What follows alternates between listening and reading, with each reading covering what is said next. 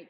We're very interested in a subgroup of NK cells called GNK cells. And GNK cells may be what we've thought to be, quote, memory NK cells, meaning that they work with the immune system to very well recognize things that may happen again after a first exposure to a certain bacteria or virus. And we've tried to take advantage of this possibility in order to grow these NK cells and use them, particularly in conjunction with antibody therapy for cancer. There are many cancers that actually have FDA-approved monoclonal antibodies. And for example, I treat multiple myeloma, and one of the antibodies approved is a drug called daratumumab against CD38, which is a protein on the myeloma cells.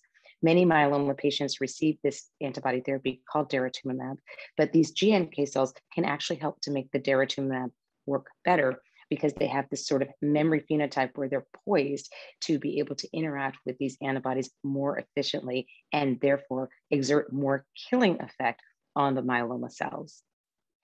We are very fortunate in multiple myeloma to have many therapies that are available and are effective. We're also challenged because multiple myeloma is still considered an incurable malignancy. And because of that, patients will always somehow progress on a therapy that they're getting. It may be years after, but at any given time, there are always myeloma patients who are in need of new therapies.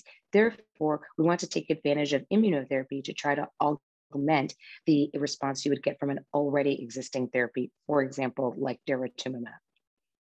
We're very excited about this data that shows preclinical efficacy of the GNK cells, and we'd really like to, we're working very hard to work with the FDA and other bodies in order to get this clinical trial off the ground, hopefully within the next 6 to 12 months.